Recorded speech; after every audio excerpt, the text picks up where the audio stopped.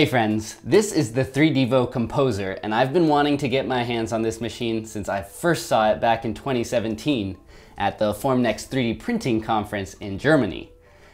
3Devo is a company based in the Netherlands, and they've made this desktop-sized machine that promises to make it simple to make my own 3D printing filament from scratch. So that means I can make all kinds of interesting materials, I can mix together any colors I want, and hopefully I could even recycle failed prints into new, fresh filament. Clearly, this is a really sleek machine, and they've promised a really refined, simple experience, so I'm really excited to get started. Today, I'm just gonna run through their quick start guide and see what it takes to get started making my own filament. So let's get right to it.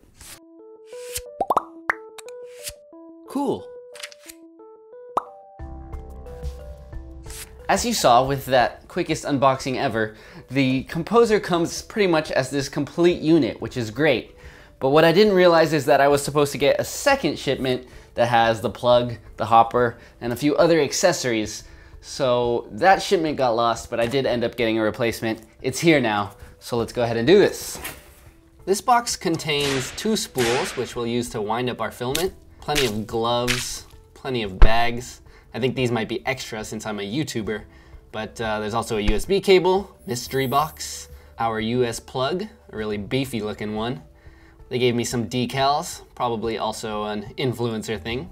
And of course, we're gonna need our materials. So in here we've got some HDPE flush, which is just for transitioning between different filaments you're making. There's also this Devo Clean to clean out the whole extrusion system after you've made your filament. And then we've got the PLA granulate itself, and this is what will actually turn into 3D printing filament. They gave me plenty of that, and they also sent me a couple replacement nozzles. Now let's just open up this mystery box. In here we've got this acrylic tube, which is gonna be our hopper. And finally this special spool holder, which will attach the spools to the winder. So let's go ahead and pop that hopper right into place. It's a friction fit right there. We'll go ahead and stick this big old plug into the wall, and I'll load up one of these empty spools onto this spool holder. You just screw this down into place. Whee! Until it's nice and tight. We'll slide that right into place, and then inside this door on the right side, we have access to all the other mechanical parts that we're gonna be working with. So we'll just take off the protective bits. There is some plastic dusting all around here, so maybe this is refurbished or just tested before. But in any case, let's turn this thing on and get it running. Here on the front, we have the user interface. It's just a click wheel, and that's what we use to change all the settings and get everything running. I started out by entering my activation code so that I can get full access to the controls of this machine. And now it's ready to go. So nothing left to do but load this thing up with some granulate and get it going. So I'll go ahead and open up this new pack of PLA granulate. And they say you can use a minimum of 100 grams, but I got pretty excited and it's really fun watching this fill the hopper. So I put quite a bit more than that.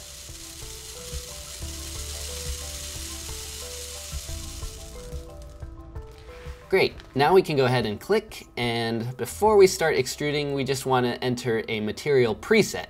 So there's plenty of presets for different materials, and we'll just select PLA at 1.75 millimeters, hit start extrusion, set it to start extruding automatically once it reaches temperature, and then we just have to wait for it to heat up. The little image you're seeing here is basically a representation of the entire extruding system. So these numbers 1 through 4 are the 4 different heaters. You can see the true temperatures on top and the set temperatures on the bottom.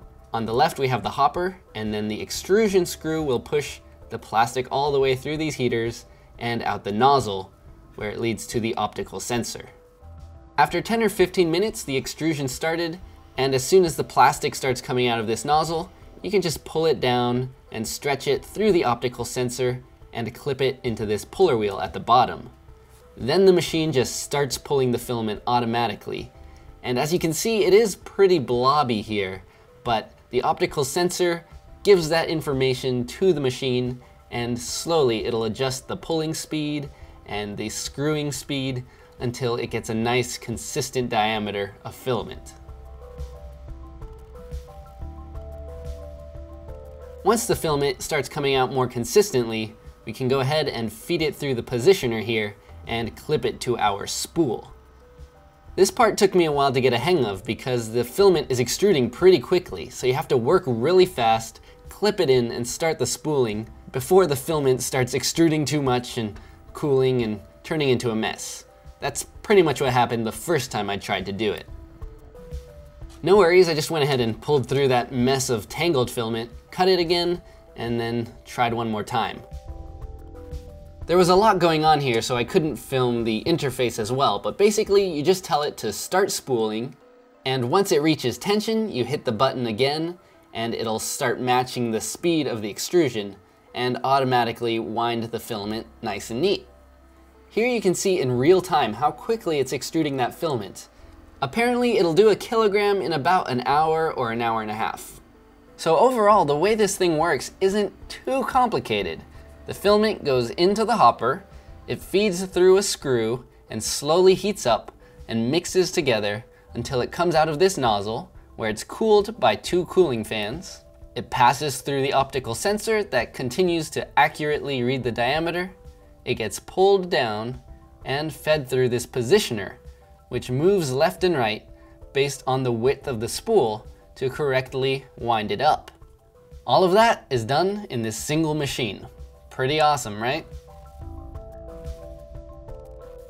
On this screen, you can constantly see the reading of the optical sensor, and from the looks of it, I'm getting an accuracy of plus or minus 0.05 to 0.07 millimeters.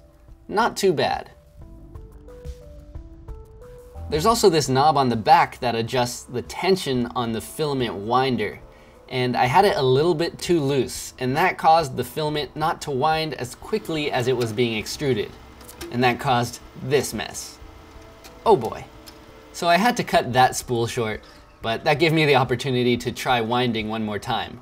This time I actually fed the filament through the correct hole here and kind of bent it into place, and I think I did a little bit of a cleaner job. It's probably also a good idea just to tape this initial piece of filament into place, and that'll also help make sure that the tension remains. Now that the knob on the back was tightened, there was no more slipping, and everything just worked like a charm. How about some pretty close-up shots?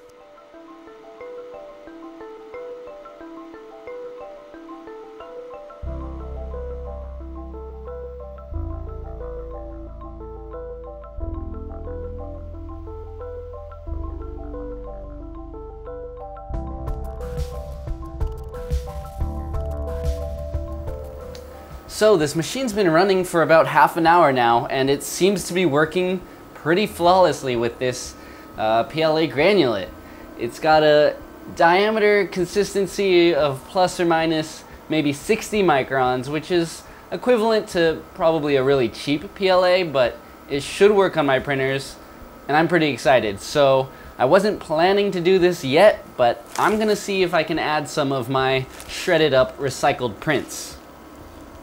Because why not? Let's try adding some of this crushed up support material that was made from Filamentum's Mint PLA. It's already a lovely color, so it'll be interesting to mix it up with some of this raw granulate. I decided to add both the raw plastic and the virgin granulate to the hopper simultaneously, just eyeballing it and trying to get a nice 50-50 mixture. Then I decided, why not try some of this stuff as well? This is a more of a mixture of all kinds of different failed prints. And to get a better mix, I decided to first pre-mix it in this other bag. So I added some of that natural PLA granulate, and then I just shook it up and mushed it until it looked nice and evenly mixed. All right, that's probably a better way to do things. Here's a nice close-up look of what my mixture looks like. Some of the largest shreds of my recycled plastic were maybe 1 centimeter wide, and that's a bit larger than they should be. And sure enough, as soon as this started extruding, the consistency of the filament definitely started to take a turn for the worst. As you can see here, it's extruding at 1.3 millimeters, which is far less than the 1.75 that we're going for. And as I continued tweaking the settings while extruding, things only got worse, until it became far too thin and I decided to call it quits. It seems like I'll have to do some experimenting in terms of temperatures, extrusion speed, the cooling fan, things like that, until I can really get a consistent diameter with this recycled filament. The extrusion just kept slowing down more and more, so I suspect that I hadn't shredded my failed prints enough, and I might have clogged the hopper a bit. So instead of letting this slowly extrude all night, I just took a shop vacuum and sucked out as much of this extra plastic as I could. Here you can catch a peek of the extruder screw pulling in the remaining granulate and feeding that through the heating chamber. Since I'm done for the night, I'm just gonna let that remaining plastic extrude all the way through the system. And then to make sure it's clean for the next run, I'm gonna put some of this Devo Clean in and run that through as well. I'll just make sure to add enough to completely push out all of that remaining PLA. Here you can see that Devo Clean coming out. It looks super satisfying extruding out of this really fat nozzle up top. I wonder if there's something I can do with this extrusion as well. Well, I guess I got a little bit ahead of myself there with trying to do the recycled filament. After all, I did just start using this machine today, but you know what? At least I got this really cool noodle. Yeah, I'm gonna give myself a little more time to become familiar with this machine, but for now, I do have a little bit of filament that I hope is within the tolerances of being able to actually print something with. So I think that's how we're gonna end the night. Let's see if we can get some kind of print using this brand new filament. I'm actually gonna try out the last spool of filament I made, where some of that recycled PLA did end up extruding, and we'll see if that'll work, even though the diameter wasn't completely perfect all throughout.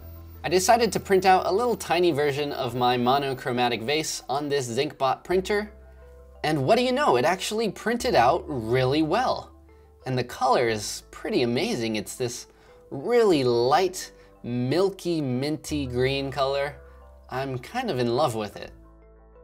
The print worked nearly flawlessly all the way through, just using my default settings for PLA, so that's really nice.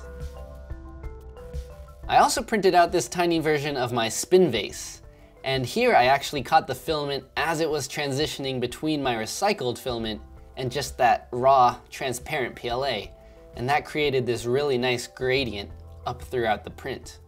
This one also printed out completely with no problems, and just the subtle changes in the color of filament have a really nice, elegant result. On this one, you might see a couple of those tiny little red flecks, but those are actually just from the last print that I did on the printer, so that has nothing to do with the filament that I extruded through the 3Devo Composer.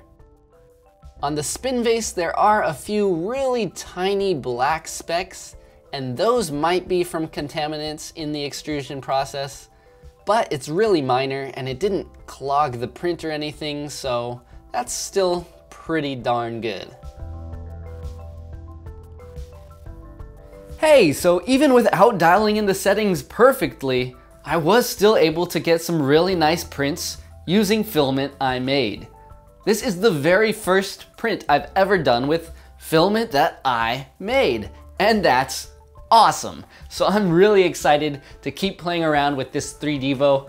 Like I said, today was really just kind of my first impression, just seeing how quickly I could get to making some filament, and as it turns out, I got to it really quickly. In terms of recycling my failed prints, I think a big improvement will come from grinding down my plastic even further to get it practically to dust. Then I think I can make some really nice filament from failed prints. I'm already in love with this custom color I made. If you're as excited about this machine as me and you want to see what else I come up with, please give this video a like and consider subscribing. But that's it for today, so until next time, I'm Devin, this is Make Anything, and as always, stay inspired. Got it.